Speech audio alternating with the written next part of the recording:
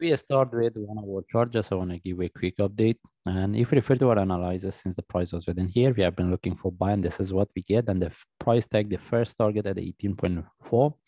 And we see the price drop after that. Because if we refer to our analysis, we mentioned first we're looking for buy with the breakout of the previous top. Then if it turns to a corrective move, then from there we can look for sell. As we can see, the price tag first target, then we see this one. For me, I didn't get any opportunity for sell because from what I can see based on 1 hour chart, we didn't have any trade set up for sell. But what's the next?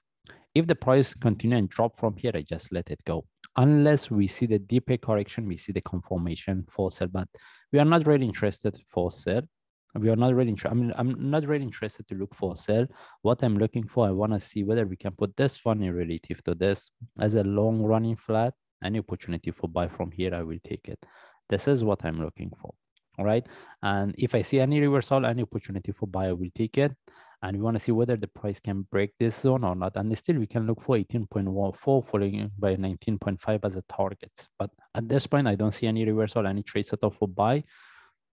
And we move to daily chart. And based on daily chart, if we refer to our analysis, we mentioned we're looking for the reversal as a long term. That's why if we get any opportunity for buy, we'll take it. And the targets we're looking for is 36 following by 42. But we mentioned we can expect the price to consolidate here for longer time. That's why I mentioned if we get any opportunity for buy, if it doesn't move in our direction, we should know how to manage it. We shouldn't keep the trade if it doesn't move in our direction, all right? And if we move to forward chart, right now I'm looking at this. Any reversal, any opportunity for buy, I will take it. Then if that's mean if we get one move up, we look for buy. We consider this one as a 1, 2, 3.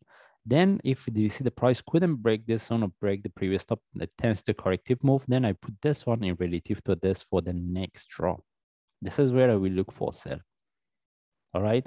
And even if we want to put this one as a 3 waves, since based on 1 hour chart, it doesn't show us a divergence, the possibility for this one to drop and break the previous low, which is this one, is very less. That's why even if the price drop, for me, I'm not looking for sell, because even if you want to look for sell, we didn't have any opportunity for buy within this one based on 1 hour chart. That means from now we have to look for the trade setup, and in terms of the risk and reward, it doesn't give us any opportunity. I mean, good trade. All right. That's why I mentioned if you want to look for sell from here, we have to wait unless we see the proper trade setup that we see the confirmation for continuation. All right. Anyway, at this point, I'm looking for buy. If I see any opportunity for buy, I will take it. And if the price drop, I just let it go. Unless I see some changes or update, then I will share. Thanks.